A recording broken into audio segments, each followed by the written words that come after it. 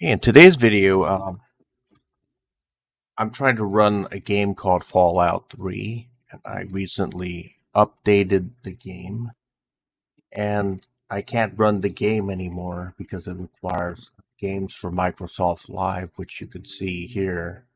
I get this error. It says I don't have the xlive.dll file, which you can see, but there's a way that you could work around this problem. So this is a direct link that you could use to download games for Microsoft Live. So I go here, direct link to download it. And this is a safe site. I will show you that. This is Microsoft's website, so there's nothing malicious about this software that I downloaded. So I just run this program. Say yes here. It failed to install because games for Windows Marketplace is no longer supported by Microsoft. Okay, that's all good. So don't close this. Instead, go to log folder. Go to the previous file, previous part of the directory. It's not that. It's there. Go to download. What you want to do is you want to copy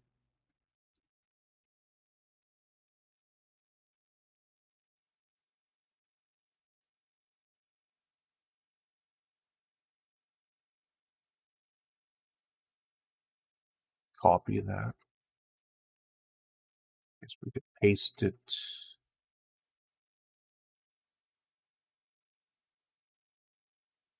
These two files will need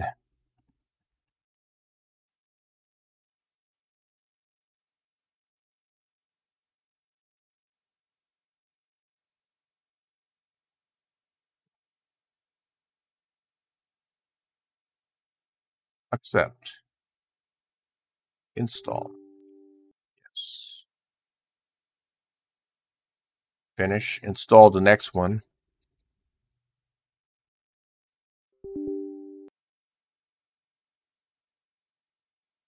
Okay, that's it. Exit. Now I should have that file in my Windows folder, which is in here.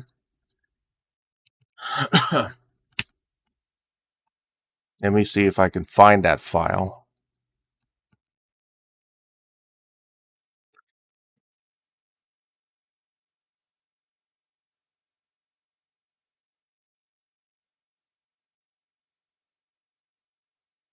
Let's see if I could run the game or not. As you can see that this game is running now. I'm able to run this.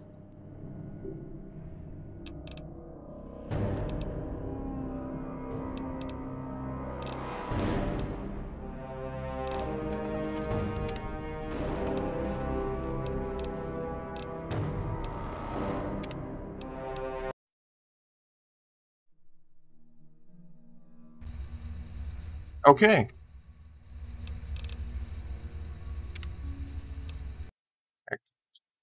So I'm able to run Fallout 3, which required games for Windows Live, and that's it. That's all you have to do to get it to run. So since it wouldn't enable you to install it, I just had to extract the files, these two files, so I could install it onto my computer. They do offer solutions for this, telling you to go to Microsoft Store and buy it. Here, there's no link for the file that I just installed. This is what you get. This is the problem that I got. This is a solution that Microsoft offers. They don't offer you a link where you can download that. Just go to Microsoft Store. and buy the game that I bought back in 2008, which is stupid. This is not my fault. This is because they're not supporting it anymore.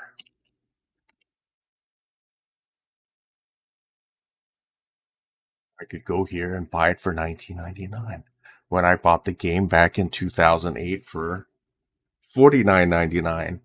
I have to buy it again? I don't think so. Okay, that's it. If you have any questions, you could leave in the comment section below, and thanks for watching.